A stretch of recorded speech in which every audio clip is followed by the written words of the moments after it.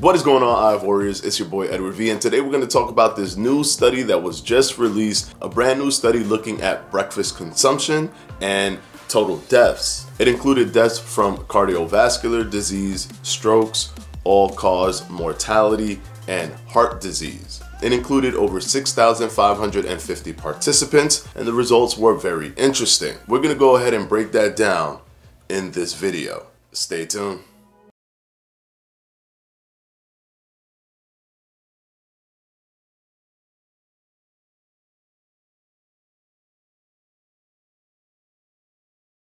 Right, quickly before I start, this video is brought to you by Flex Pro Meals. If you're tired of counting calories, counting macros, and you just want to streamline this process, Flex Pro Meal delivers full meals directly to your house. Using gourmet chefs, these meals have already been constructed. You'll see all the calories, macro breakdowns, so you'll know exactly how much you're consuming. Their menus have so much variety that you can find exactly what you're looking for. The link will be down in the description below, and remember to use the promo code Fledge 20 so you can get 20% off your entire first order. Now let's go ahead and jump into the video. Now this study has been pushed a lot through the media because it's a big study. It's 6,550 participants, and it's showing that there's an 87% higher risk of death for those who skip breakfast versus those who consume breakfast. As I mentioned before, the bigger the study or the bigger the amount of participants are in the study, it creates limitations in terms of how the data is collected. The surveys were collected from the National Health and Nutrition Examination Survey. So it's a combination of a survey and a combination of an examination. They'll do a questionnaire and they'll also have a physical examination. Obviously, it's not being controlled for and all those different things, but those are the things that you sacrifice when you're increasing the amount of people. If you're gonna have 200,000 participants,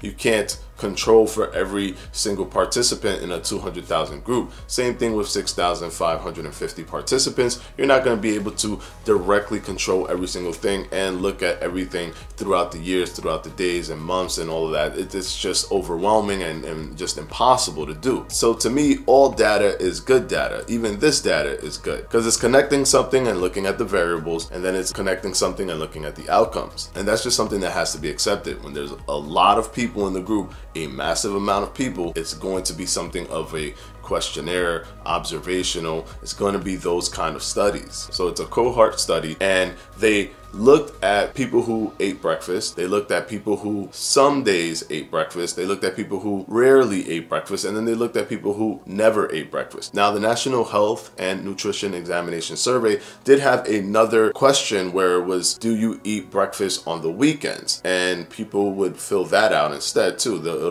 It was I always eat breakfast. I some days eat breakfast. I rarely eat breakfast, I eat breakfast on the weekend, and I never eat breakfast. And the ones that took this cohort study, what they did is they lumped in weekends with some days. And looking through all of this data, they looked at stroke, and it was higher for never. They looked at cardiovascular disease, that was also higher for never eating breakfast. And they looked at heart disease, and that was higher for never eating breakfast. And all-cause mortality, which is dying from anything. It doesn't matter what it is. It could be getting hit by a bus, or it can be because you had a heart attack or whatever it is. All-cause mortality just means that you died, and there isn't a specificity to why. It's just that you passed away. And so all-cause mortality, any reason for death, was in that group, and that was also higher in the group that never ate breakfast. The only thing with this study though is that it doesn't show that not eating breakfast causes these things. It just shows that there's an association. It just shows that, hey, if you eat breakfast, for some reason you die less. But it doesn't show that eating breakfast protects you from all of these things. There are also studies that were done back in 2003 using the same examination survey, looking at 1999 to 2000, and it showed that those who ate breakfast were more likely white, female, non-smokers, and were very physically active. And looking at this study, when they broke it down and they looked at the people who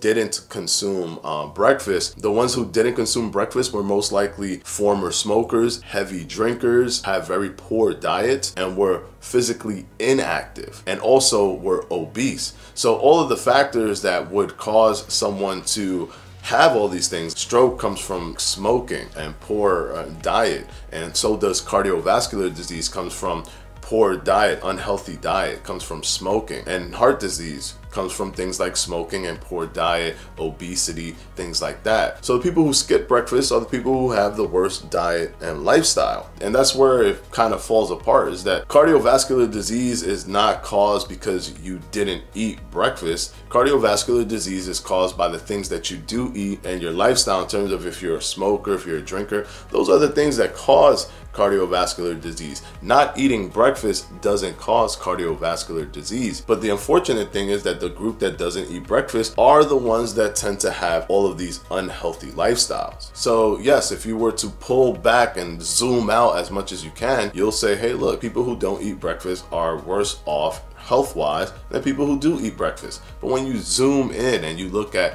what are these factors that are causing these deaths, these early deaths and these diseases, you'll see that it's the actual lifestyle. It's not the skipping of the breakfast, it's the smoking and the drinking and the unhealthy diet and the obesity that is causing them to die earlier than those who eat breakfast. And there just happens to be this connecting correlation. People who eat breakfast tend to be physically fit, are physically active, eat healthier, are very conscious, are non-smokers, are non-drinkers. That's just a connection of what the groups of people who eat breakfast tend to do. And if you take that information, of course those who eat breakfast are going to be healthier, because it's not about eating breakfast and not eating breakfast, it's about the lifestyle. Don't use this study to confuse this with intermittent fasting. Intermittent fasting, when you're skipping breakfast, you are skipping breakfast, but you're intentionally doing it and you are focused on your lifestyle. You're not just doing that and then just being unhealthy. You're using intermittent fasting to be healthier, so you're compounding that with a healthy lifestyle. You're eating cleaner, you're doing physical exercise, things like that. You're incorporating factors that are found in the group that eats breakfast. And how you know that the breakfast itself isn't really the catalyst for any of these things happening is when you look at other surveys and you look at other breakdowns, and the numbers are completely different. For example, the 2003 study looking at examination survey saw that you were at a 27% higher risk, as opposed to this one showing that you were at an 87%. So that is drastically completely different numbers. And the one in 2003 looked at over 20,000 participants. So when you increase the amount of people, all of a sudden the numbers are drastically different. And the reason that they're drastically different is because it's not really about the skipping of the breakfast, it's about the lifestyle behind that person who's skipping breakfast. And to even further show that there isn't really a correlation with consistently eating breakfast, the study itself, the cohort study itself, shows all of the different answers and created a chart so you can clearly see who was affected more by the different situations. And the ones who ate breakfast just some days had a better overall health ratio than the ones that ate breakfast every day. So if you ate breakfast every day, you weren't better off than the people who ate breakfast some days. And the people who ate breakfast rarely, not never, but rarely, died the least for strokes over people who ate breakfast some days and over people who ate breakfast every single day. So yes, looking at the study, people who skip breakfast tend to die earlier or had more cardiovascular diseases, strokes, and heart disease. But it isn't just black and white, because people who rarely ate breakfast died the least for a stroke. People who ate breakfast some days had the best overall outcome, dying the least for cardiovascular disease, dying the least for heart disease. So it's all over the place. You're not seeing a gradual increase in the chart for the more breakfast you eat, the better you are. Looking at the chart, the best evidence you have to see that eating breakfast continuously or as much as possible wasn't the common factor that caused the stroke is the fact that rarely eating breakfast had the best outcome for least amount of deaths in stroke. So the common factor is not breakfast or not breakfast. The common factor is more than likely the healthy lifestyle or the non-healthy lifestyle of the participants. Unfortunately, the people who never ate breakfast also had the worst type of lifestyle, and that's what causes stroke, cardiovascular disease, and heart disease. All this study can do is show that there's an association, but it doesn't show that there's causation. And the evidence within the study show that the causation isn't breakfast, and it's more than likely just the lifestyle of the participants